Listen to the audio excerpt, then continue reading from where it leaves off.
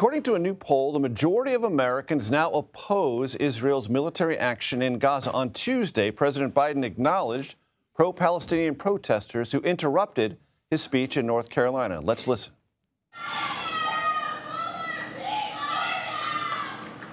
They have a point. We need to get a lot more care into Gaza. I want to bring in our political panel now. Shelby Talcott and Hannah Knowles join me now at the table. Shelby is a politics reporter for Semafor, and Hannah is a national political reporter for The Washington Post.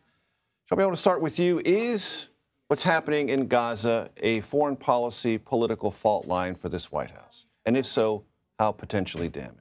Yeah, I think absolutely. And if you talk to Biden campaign officials, they will acknowledge that this is something that, A, they're taking seriously and keeping an eye on, and B, they're recognizing that it is impacting the president's support. There's a growing number of past Joe Biden supporters who are growing increasingly frustrated with him over his Israel policy. And so we've seen, as in that clip, he's starting to sort of try to do some outreach.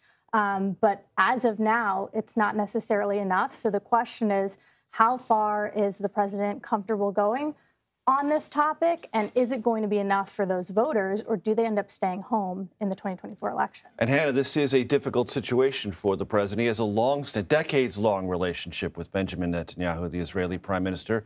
But the Israeli prime minister has a coalition government made up of hardliners who want him to be even more aggressive than he currently is. And the president can only weigh in so much and sway so much of Netanyahu's agenda. Yeah, no, it's a really, really tough issue for Biden. And I think their hands are sort of like, there's no way that they can appease a lot of these protesters and members of their coalition. I mean, I just can't see Biden taking an action that would make a lot of these people happy. It's a tough situation. This is Holy Week in America, worldwide, and President Trump, former President Trump, has sort of stepped into this terrain in a kind of, even by Trumpian standards, highly unusual marketing way. Hannah, talk about the former president and his now peddling of Bibles. Yeah, so this is just the latest. We've had NFTs, he's done sneakers, and now he's doing Bibles. Water, steaks, all sorts of things. Yeah. And so, he is not directly selling the Bibles, but he owns a company that has licensed his image for the Bibles, so he is earning money off of them. And he is endorsing it. I believe, Control Room, we have a soundbite to that effect, do we not? Can we roll that?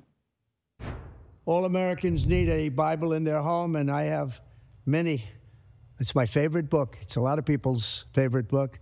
This Bible is a reminder that the biggest thing we have to bring back America and to make America great again is our religion.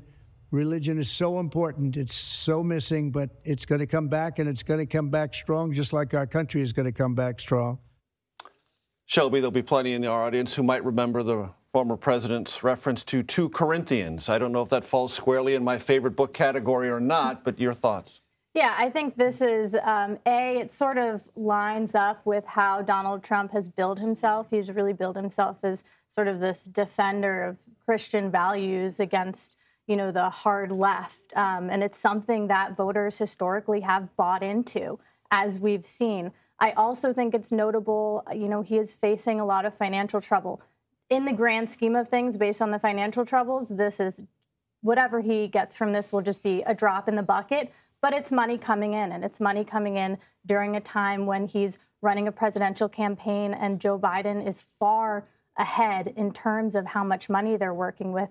And he's, he owes millions and millions of dollars in these legal cases. I want to ask both of you, starting with you, Hannah, about this Alabama special election that just was concluded. What should we be reading into it, and what should we cautiously not be reading into it, possibly?